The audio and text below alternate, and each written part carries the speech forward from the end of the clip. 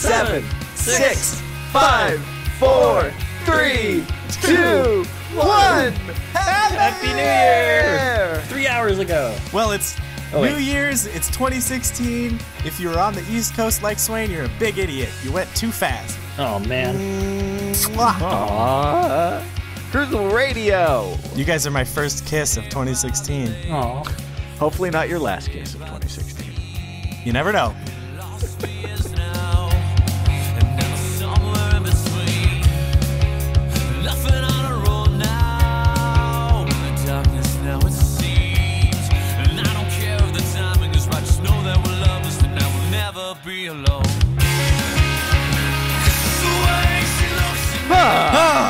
Happy New Year's, guys.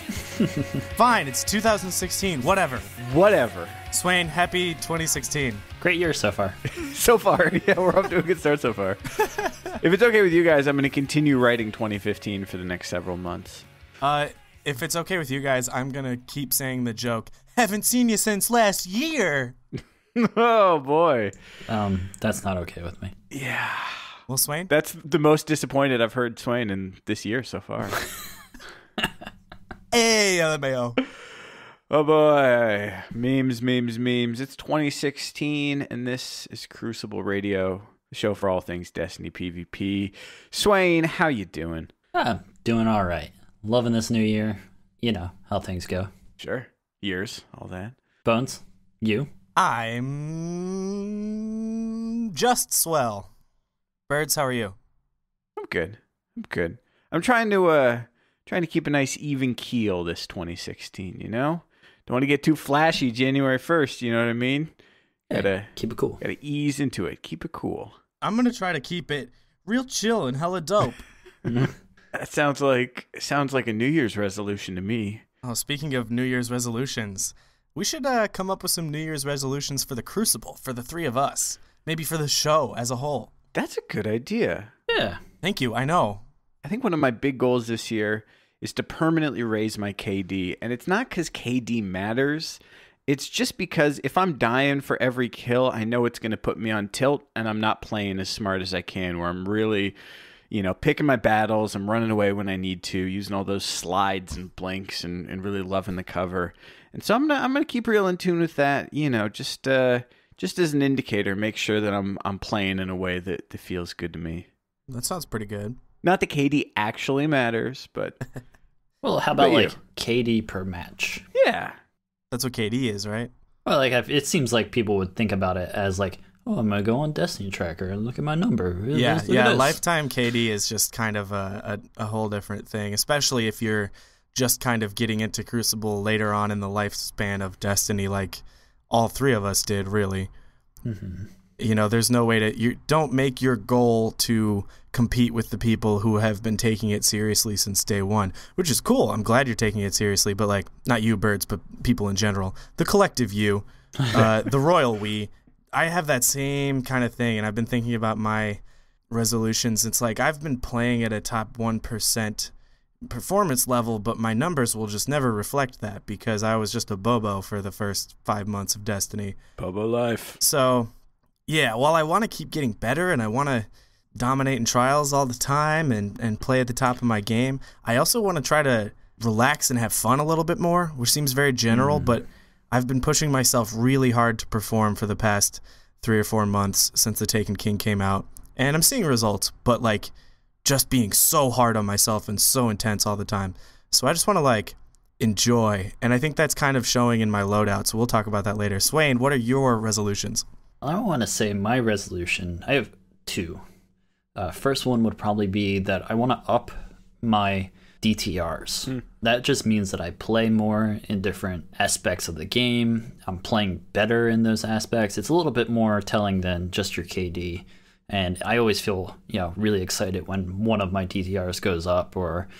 So I feel like I would just want to focus on that a little bit more.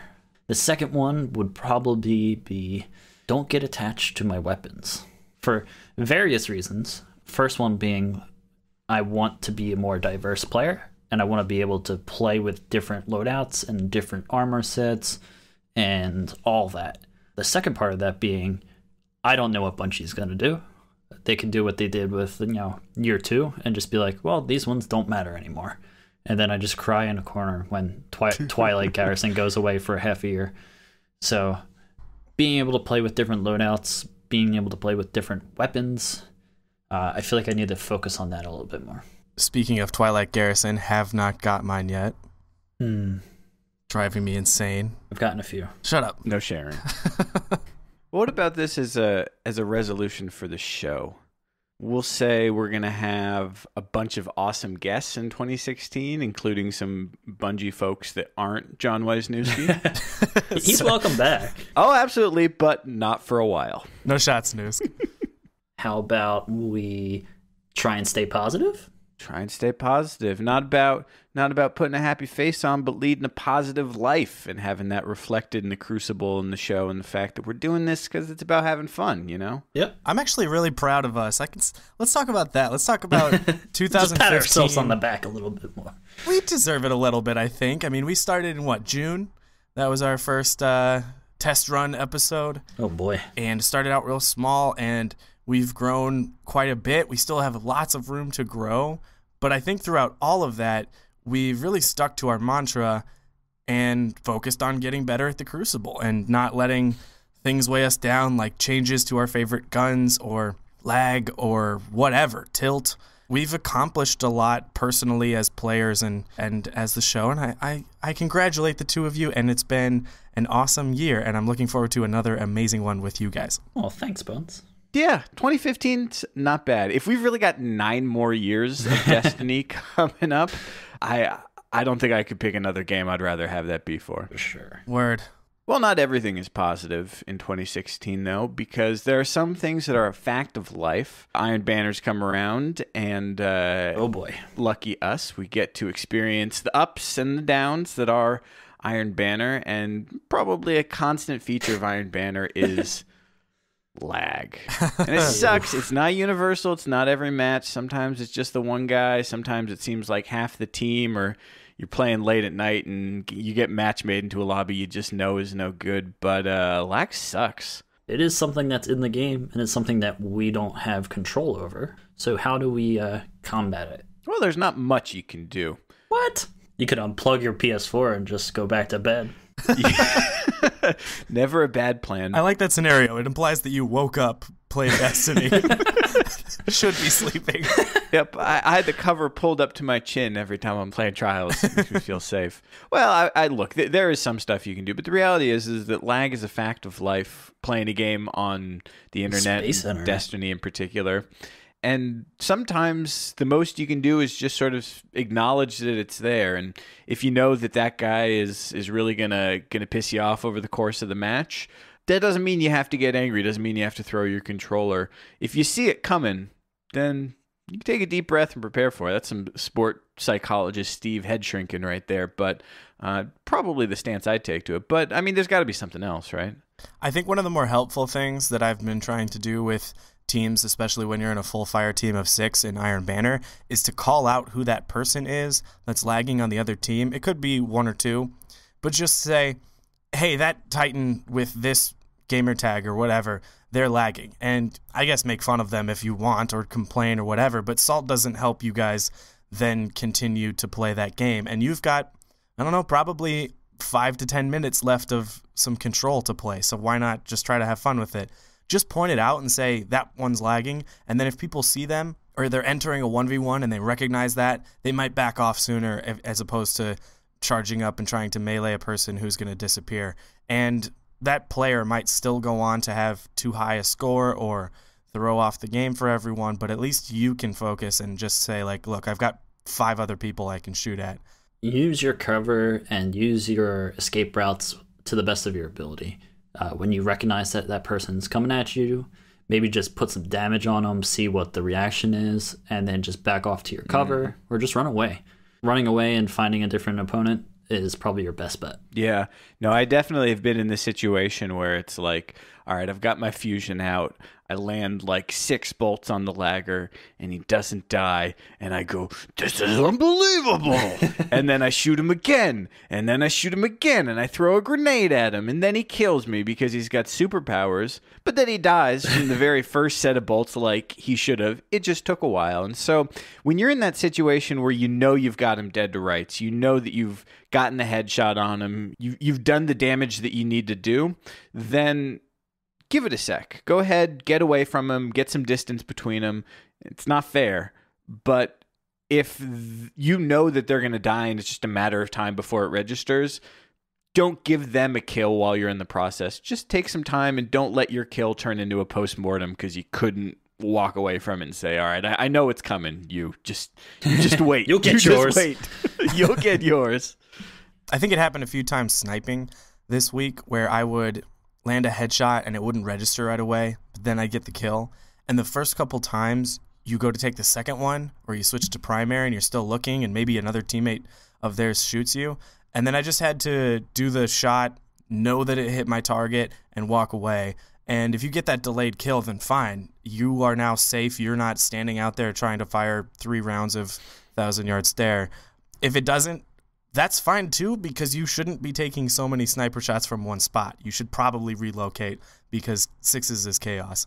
So you just got to say, like, all right, cool. That was my attempt to shoot from this angle, time to reposition and get my whereabouts back after scoping down and having my radar blocked. You just got to keep moving. Sound advice.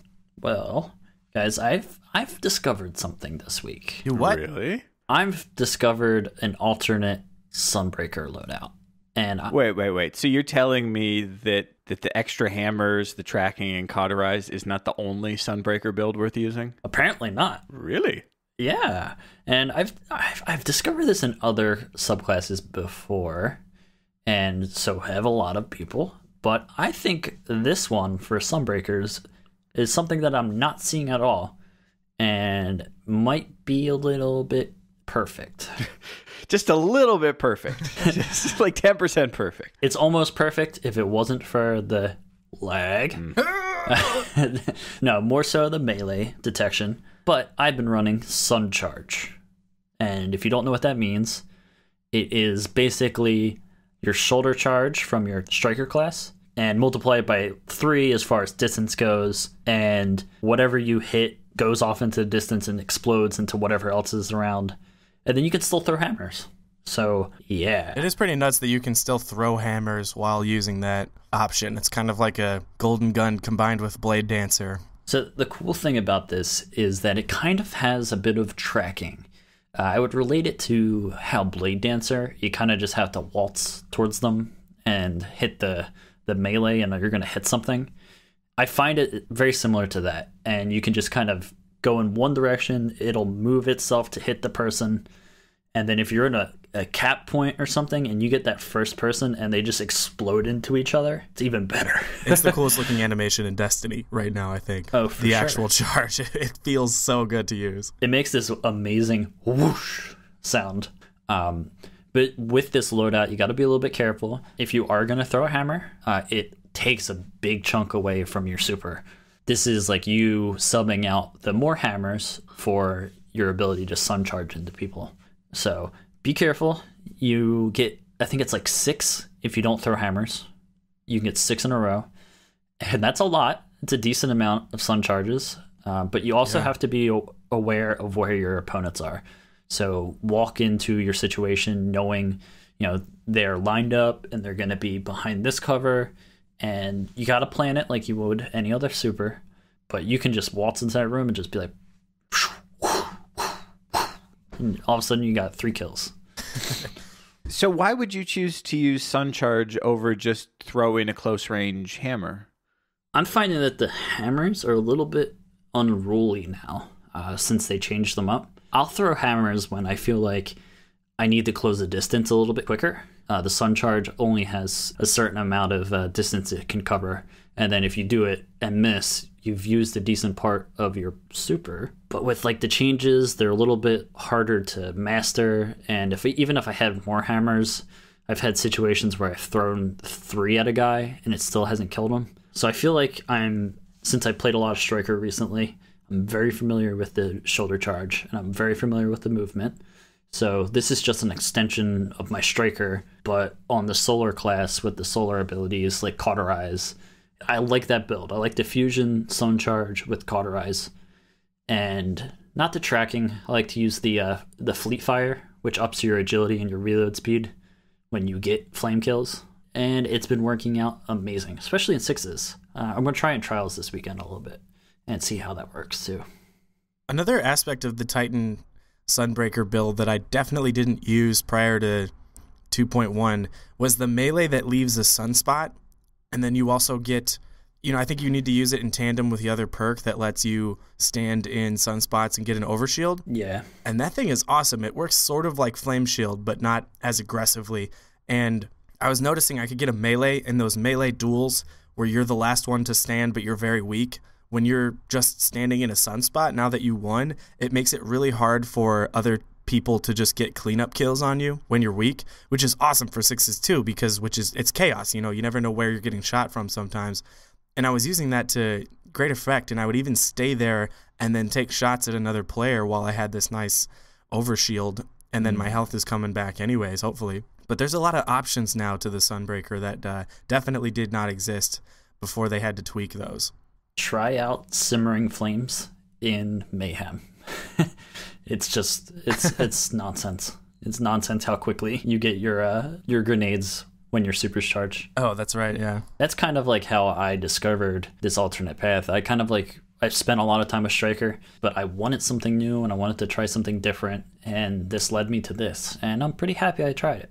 Well, so that attitude's really interesting because I've said on the show before, like, I'm the kind of guy who eats the exact same thing for lunch every day. I definitely have a habit of, like, figuring out my build and my loadout and my subclass and my setup, and they're just playing that same one over and over and over again. And really locking into one is good, I think, because you really sort of master the ins and outs of it. But there's so many different things that you can change up, and the more I play, the more I'm realizing the value of going like, all right, well, am I comfortable with this setup right now? Like, how many matches in a row have I played with Nerwins and a shotgun? Let's change it up a little bit. And there's some stuff that seems obvious, but until you really get around to trying it for yourself, you're just not experiencing the whole game, just what's out there. And you may end up finding something that you like more than what you previously were locked into. Yeah, I've been thinking about that since we talked to Sage about it, and how there should be options and builds and things like that, and how there definitely wasn't in year one specifically, and then with the release of Sunbreakers and stuff. But I've been thinking about how I can change it up a little bit. And I've been playing Sunsinger a lot. I love Sunsinger in Trials. I don't really do Fireborn. I love doing Radiant Skin to use supers aggressively. It saves me a lot in those 1v3 scenarios. But I was also realizing that I've just sort of never tweaked my agility, recovery, strength, or armor ever. I can't remember the last time I tweaked those on my Warlock builds. And I've kind of discovered the value of recovery in the past couple weeks. Ooh, and too. I now spec for max recovery or agility. And those are always, one's a little higher than the other. But man, is that just the way to go for me now. I've noticed that you can stay in the game and get back in there so much quicker. For a long time, especially in year one, the conventional wisdom was, well, just run max armor because then you can survive a trip mine, you can survive an extra last word bullet. And like, that's still the case. There's lots of things you can survive with a high armor build that you couldn't otherwise.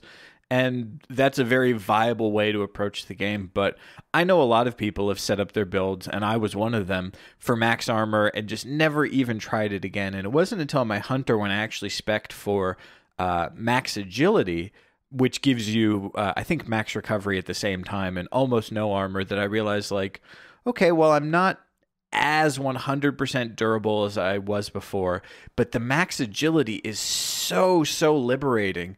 Even without a gun like Mida that's going to boost your speed, if I try and play with anything other than max agility now, I feel so slow. Yeah. I feel like I'm plodding around the map. And I have to say, you know, recovery got a tweak in year 2. And if you haven't done it yet, just play a couple matches with it and experience, okay, well, I'm not as bulletproof. I do have to disengage a little bit more frequently. But you can kind of just disengage, reload, count to 3, and get back in there. And if you've got your agility up, reposition at the same time. That is... It's very fun, and if you haven't tried it, you really owe it to yourself to take whatever your current setup is and try the one that you haven't used in a long time. I will say that the biggest argument against or in opposition to you can't survive grenades and things like that, I actually have to give credit to Maniac Greek. We were playing in a scrimmage with Swain here and a couple other guys. It's like Moisty.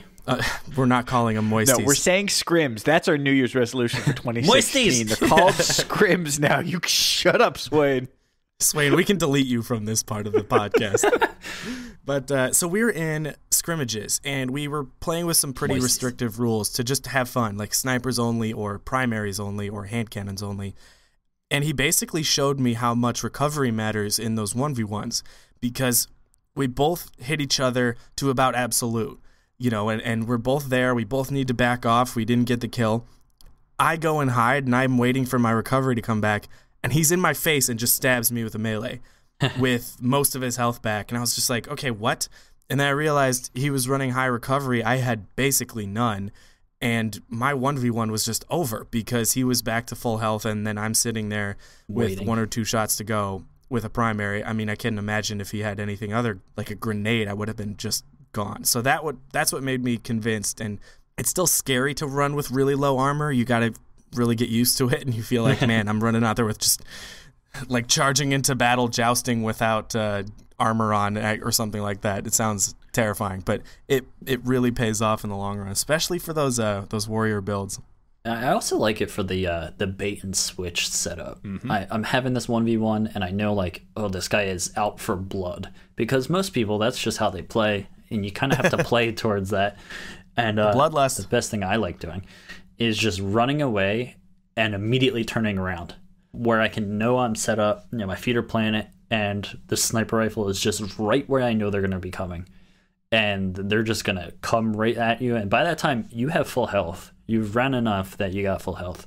And they don't know what's going to happen. So that's one of my favorite things to do with that high recovery build. Yeah. What about, like, exotic setups? Are you guys doing any alternate exotics? Trying anything out with that? I've been playing just today with, I finally got some sealed Ahamkara grasps, thank you, sir, on the Night Stalker with the double smoke.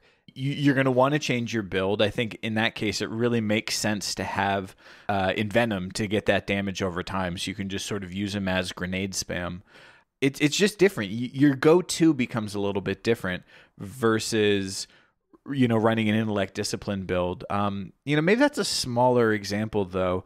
But it definitely makes me go into a subclass I already know pretty well and say, okay, well, I'm not taking in Graviton Forfeit. I'm taking in something else. How am I going to get the best play out of this particular setup? What about you guys?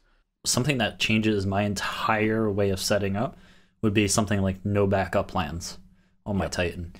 I love doing that every once in a while because it's an entirely different playstyle than I'm used to. That warrior, shotgun, defender, never really played defender. But when I do, I really like to run the no backup plans, and they offer you the overshield for much longer, and when you get a shotgun kill, it procs. So you're constantly running around with like a ridiculous amount of armor. It definitely helps when you're running that warrior running up in people's face, and they're like, oh man, he's got too much health, I can't wear him down. It's amazing, and it's something that I encourage everyone to try that has a Titan. I just use Void Fang. Nothing wrong with Void Fang. Birds, we talked a little bit about young Ahamkara's spine, I think recently. Have you been using those a lot more? Oh, see, I can't believe I forgot one. That's a really good one. You know, coming in year 2 and not having Acleophage Symbiote and playing a lot of Gunslinger, I kind of said, all right, well, I'm going to need an exotic. Let's go with this one. That's the one that gives you a second trip mine grenade and increases the time for them.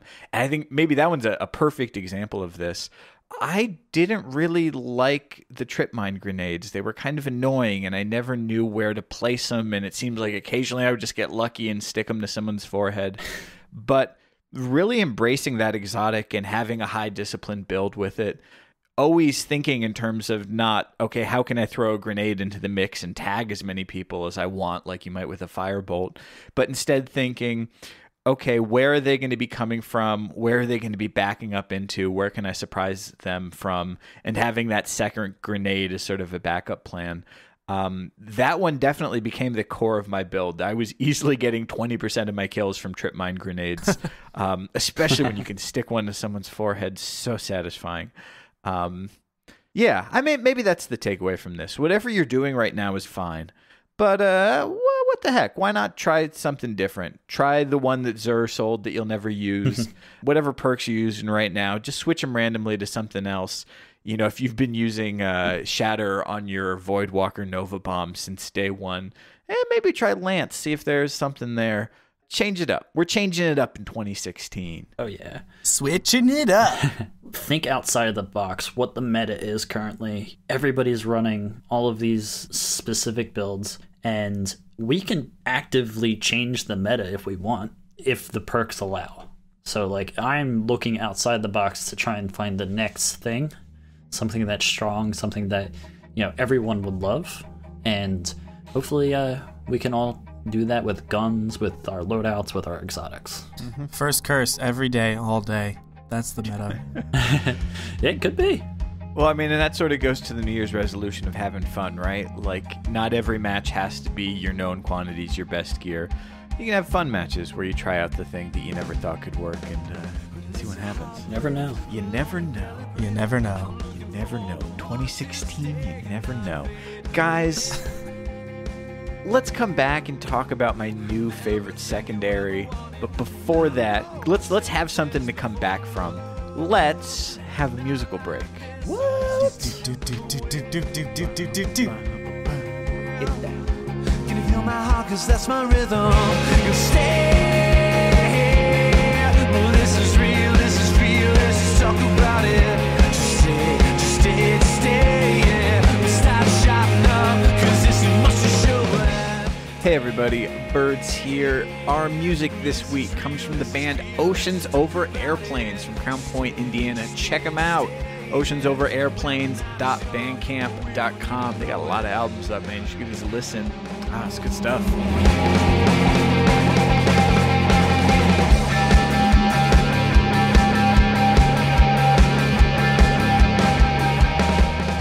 All right, Birds. You phrased this as if they were your new favorite secondary, but you've been talking about fusion rifles on this show pretty much since we started. And they've been a source of controversy. You know, we've got that new dank meme. I don't know what you're talking about infusion rifles. It's very dank. It's the dankest I've seen, but... I heard Greg's really good with it. Oh, Greg's dead, actually. So, fusion rifles. Really? You're using them a lot? Really? I have been maining a fusion rifle for about a month now, and I've played with them off and on. The struggle with fusion rifles up front was really just believing they could be effective when everyone else is either a sniping god or, you know, a blink shotgun master. But once I kind of got in the swing of a fusion rifle, and it takes... Bones, you said it takes 10 games to even sort of get your head wrapped around the basics of when to use a fusion rifle, sort of how to take your shots. And after I got over that hump, I just started getting very, very effective with fusion rifles, way more so than I ever was as a sniper. And there were times when I was doing all right as a sniper. You know, I could get some of those drag shots. Same thing with the shotgun too. I'd put in the work, but fusion rifles really just clicked. But let me start off by saying this. Forget everything you know about fusion rifles. Forget how they were in vanilla when you could one-hit kill from across the map. Forget about your plug one that you can't take into trials anymore. Try and come into it fresh, the way the stability, the recoil patterns, ADS versus hipfire, all of that has changed in year two. And if you come in with expectations of how a fusion rifle ought to work, you'll probably be disappointed. So let's try a blank slate and see what we think. I agree to those terms. Well, then, I think the very first thing we have to talk about is what fusion rifle to pick, because they all have a slightly different feel, different recoil, different charge time, and it really benefits you to stick with one. You know, we talk about archetypes, sort of different patterns that the guns fall into, where all the guns in the same archetype are basically pretty similar. For fusions, there's really three main archetypes.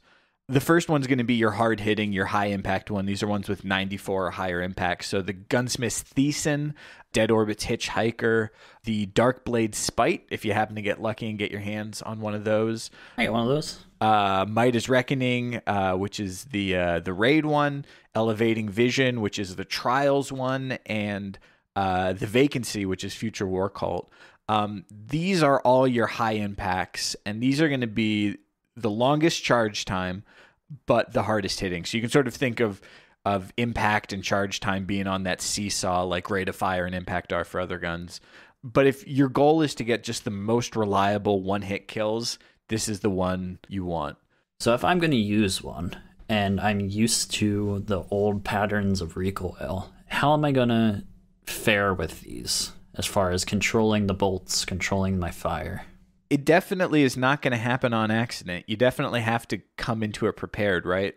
You know, John talked about controlling the recoil as you shoot, so actively using your thumb to pull it down as it fires, which requires knowing when the charge time is about to be up so you can get ready to do that. That can help a lot with the recoil. Where are you aiming? I generally aim for people's knees and let the recoil carry me up. That was how I started off once I sort of finished those first 10 games. As I've gotten more confident with them, I'll aim a little bit higher. I aim for stomach or for chest and really work to control the recoil. It also depends on what your range is. But this is probably the only gun in the game where you shouldn't aim for headshots. They're not going to do you any favors. If I know somebody is sort of at the outer limits of the range, and we should talk about range for fusion rifles too, yeah, usually aim for feet or for knees and just let the recoil do the work. I'm going to make you repeat that. Not aiming for the head. You're right. It's the only gun where you shouldn't be aiming for the head, because even shotguns, we always say you can put it in their gut, but they do crit damage, and that can be a huge difference. But fusions, if you're aiming too high and you don't get enough bolts on them, it's just not a kill. And I've left too many people alive kind of learning that the hard way. Well, can't these high impact revive kill? They can revive kill. They can Sunsinger, they can Radiance revive kill. And I might say in particular, it is incredibly satisfying. Like a snipe revive kill, you can do it at distance, and if you've got the timing down, is like clockwork. But having somebody come back to life to get melted is hilarious. And it is also, I got to say, a much easier learning curve, because you know where their ghost is. You can sort of position yourself in the right range and really be ready to start charging as the animation starts. When the animation finishes, your charge time is up, and you just paste them against the wall. Amazing. There's the other two archetypes, and we should talk about these. There's sort of the mid impact ones. These are 81 to 91 impact. So Panarray, which everyone has gotten a million drops of. Susanoo, which is the Warlock exclusive fusion rifle you get from the Gunsmith. Ashraven's Flight, I want to say, is the Iron Banner one. And of course, the exotic Plan C. These are sort of in that sweet spot. The charge time's a bit faster, the impact's a little bit lower. They're still pretty reliable, and it's a nice middle ground if the really long charge times you find are just a bit too long. And then the fastest archetype, this is Split Shifter Pro, the Vortex, and Long Far Gone, which is the Vanguard one. These probably saw the biggest change in year 2. They're very fast charging, faster charging than they were before, and the impact is much lower. You actually need, I want to say it's 6 out of 7 bolts to kill, which is okay, but you have to adopt that in your playstyle. If you're trying to, snipe somebody with your fusion rifle at a distance, then one-hit kill is probably not going to happen with one of these. So what have you guys been using? I've talked before, I'm a huge fan of the Gunsmith Thiessen. I just got the drop this week. That's a braced frame and rangefinder. I've also really been digging Susanoo. What have you guys been using?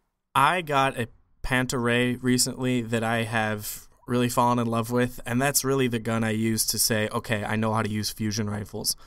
And I did play quite a few games with it, trying to get the hang of it, not doing too well. But then I started using it in trials on Frontier, and definitely had a couple tickets completely with the fusion, and did just fine. And I really like it. But I would say that braced frame perk that gives a ton of extra stability is so key for me, because it totally not negates that stability issue, but it really makes it smooth to where I can hit a kill and then actually aim it a second time without getting swung wildly into the air. And I really want to work on the high impact ones. I don't have a good Thiessen yet, but I did get the Trials gun, and that thing is a beauty. It's got hot swap on it, really good roll on that one, and that one you're going to get a good roll.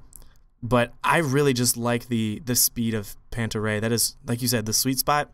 That's the speed for me. So you mentioned stability, and that is so key, right? Because on a fusion rifle, your stability is how much the gun recoils when it shoots, and so really how far apart your bolts spread as they travel. And anything you can do to boost up stability, so braced frame, probably the best perk for it. Handlight stock, it's all right, but you're going to lose some range, which is your projectile speed, your velocity, so not ideal.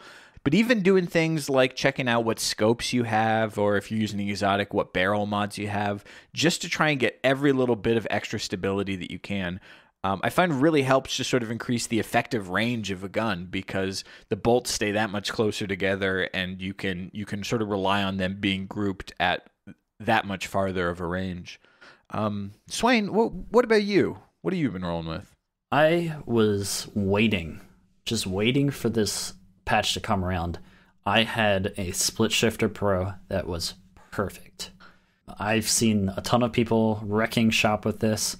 I put it away. I put it in my vault. I was like, I'm gonna wait. That fusion rifle buff is gonna come, and I'm gonna wreck house with this Split Shifter. And I discovered, oh my god, I suck with the Split Shifter. And even though I got this great roll, I'm suffering from my inability to adapt to the different playstyles of fusion rifles now. I love the fact that there is different archetypes now. I like that you can play with something faster, and you can also play with something more hard-hitting, but you're sacrificing different aspects of the fusion rifles. But the Split Shifter, it's just not for me. So I've been kind of rolling with like Plan C.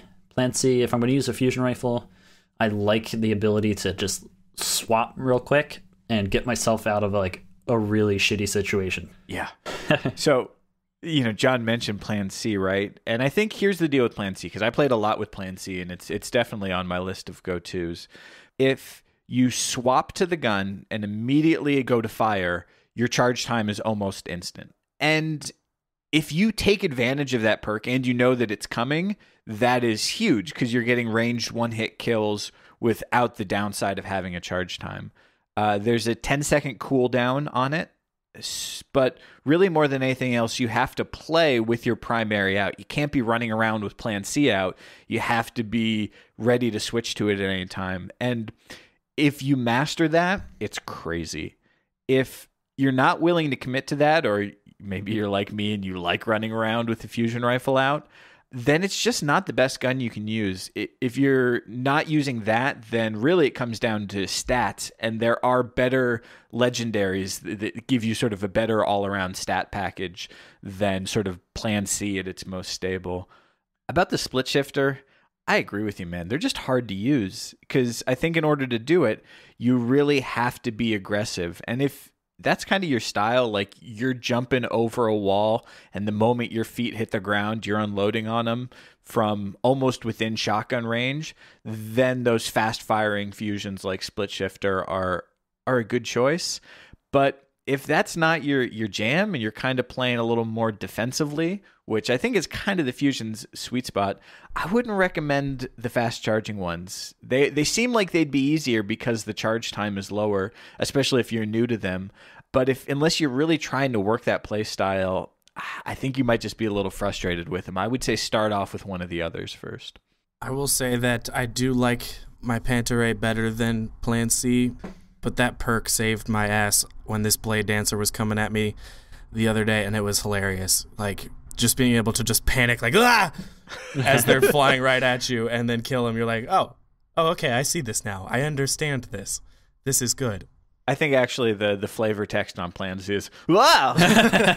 What? So I think the last thing probably to talk about with fusion rifles when it comes to learning how to play with them is just really understanding what rifle ranges are all about. And it's so key. Like I said, forget what vanilla fusion rifles were like, because those sort of long-range snipes are not going to happen anymore.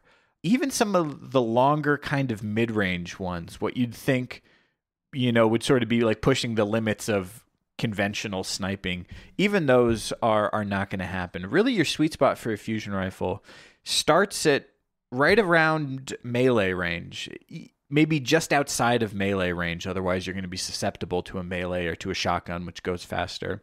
But sort of going from that range, pushing out to about, I don't want to say, let's say 15 or 20 meters. Past that, you're just not going to be able to reliably one-hit kill. They're still very useful if you're willing to switch to the right primary. Like, I love Mida because it's got that super fast handling speed, and I can get someone all the way down to a tiny little bit of health with my fusion and then swap to Mida to clean them up like you might with a body shot sniper. And honestly, a fusion it works very well in the right range, and as soon as you get outside of that range, it's going to be frustrating. And that frustration, I think it's important to interpret that as not that fusions suck, it's that you have found the effective limits of that range. But maybe that's right for you, maybe it isn't. A lot of it just depends on the primary, right? If you're a hand cannon kind of person, then maybe a fusion is not the best bet, because those are sort of competing for the exact same ranges. So I would say be really aware of it, but when you catch someone with a shotgun out trying to close distance in a hallway and you go, oop, they started just a little bit far out, and as they're getting right in your face, or that shoulder charging striker is right about to close in, and you just unload on them at about 5 or 6 meters out, it's just the most satisfying feeling. So for me, that makes them worthwhile to use. I have a lot of fun with them. Guys, are fusion rifles actually competitive? Oof. Are we just talking about fun here? Or can I actually win games with them, like moist games? This brings up the debate I've been seeing a lot recently, and I'm not even sure which side I stand on. But can a good player use anything and win, or are certain things just better objectively? And I'm not really sure, because there's people who are saying, well, John just said KJ Hovey uses Doctrine. That's not a good enough reason to say Doctrine is okay. But also, if something is intended to be used a certain way and someone is using it effectively, it implies that it can be used effectively. So I don't really know. I think fusion rifles, at least me, I need to play them a bit more. But yeah, I think so. I think the game is about positioning, and it's about when to push and when to fall back, and when to shoot and when to not, and when to communicate and coordinate attacks and stuff like that. And it's very possible that they could be. I'm also just wondering if maybe some things are fun in this game and maybe some things are competitive. and we may never have this world where, everything needs to be balanced. Just, all right, if you're playing sweaty, damn it. Moist. You're playing moist. If you're getting serious, play with what is meant to be played seriously, or with what fits the meta at the time. Pull out your Nerwin's Mercy or Mida or Last Word, and if you are just not, I don't know, do whatever you want. That's why when you look at scrims online, you see a lot of people using Thorn. It's a year one gun, but it's a very effective year one gun. And they're using it simply because, this is the best thing the game has to offer them at the moment as far as a competitive play, and they're all going to use it. They're going to use it. Someone like Texas Prod has showed me that if you put the dedication into a weapon, like Plan C, like he did, you can get the best out of whatever you want. I want to be more diverse. I want to be able to do that with any weapon I pick up. It's even tricky to use the word competitive, right? Because when we talk about real sort of top tier competitive players, these guys are good with any gun. They can use any loadout. They can snipe. They can use shotguns. For them, it's all about just the core skills of aim and movement and thumb skill and head games and all the things that go into it.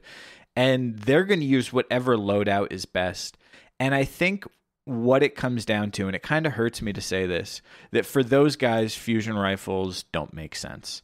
The sniper in Destiny, it's got a very tough learning curve, but if you are really at that top 1%, there's nothing more effective at every range, even very close ranges, than a sniper rifle. add in some of the lag issues and sort of the non-hit scan sort of travel time of the Fusion. And it can be frustrating because you can miss shots that you feel like you should have made, and with the sniper rifle you would have made for sure. And so I would say in that sense, probably today Fusions are not competitive. But the flip side of that is that I know for myself, I am far more deadly with the right Fusion rifle than I am with any shotgun or any sniper on most maps. And so am I going to use Fusion rifles? Yeah, I will use them in trials. I will use them in banner. I will use them in scrims. I know that for me, for my play style and sort of, what my strong suits are, I am most deadly with the Fusion, and I'm going to go into it. So I'm not a top 1% player, but the best I've ever been is with the Fusion rifle. So whatever that means, I guess that. And I'm going to keep using the first curse. Yeah. My favorite weapon in the game right now. The sniper rifle of hand cannons. Yeah. The Fusion rifle of grenades. I'm going to be interested to possibly listen to this episode like a couple months from now. Yeah. And see where this show went, where it's going, blah, blah, blah. I can sort of feel some sort of change. There's been an awakening. I knew you were going to And I'm not sure what it is. I've sensed an awakening in the Destiny meta. Do you feel it? I feel it. That's not what he says. He says yes. But I feel it. He says Sorry, it like a pouty I've teenager. only seen it once. Can you feel it? It's pretty moist. Damn it. Spoiler alert, there's something and someone can feel it. So Yeah. Spoiler. consider yourself spoiled. Here, from right now, we're going to talk about Star Wars The Force Awakens spoilers. In Star Wars The Force Awakens, The Force Awakens. End of spoilers. Yeah, I suppose that's fair. That is fair. Spoiler averted. Hey, Birds, do you want to go see that movie? Yeah, let's go see that movie. Do you want to eat like old New York deli food beforehand? Absolutely. Can you guys sounds like give a me plan. like 4 hours? I might need to just take a plane real quick. All right, hurry over. Yeah, Swain, we'll wait for you. I bought you a ticket assuming that you were going to fly out to enjoy it with And us. I'm looking around for my shoes right now. Step 1 to a cross-country flight, find your shoes. All right, guys. Well, let's go see a movie. Fans of the show, all of our listeners, we love you so much. Thank you for such a great year. Keep listening. I hope we can put together some more entertaining stuff for you. Absolutely. Happy New Year, everyone. As always, guys, you can find us on the space internet. Even in 2016, we're in the same places. Crucible Radio on Twitter. Follow me and Bones on Twitch. We get moist. I'm going to unfollow you on Twitter. Damn it. Muted. Have a good year, guys. See ya. Bye.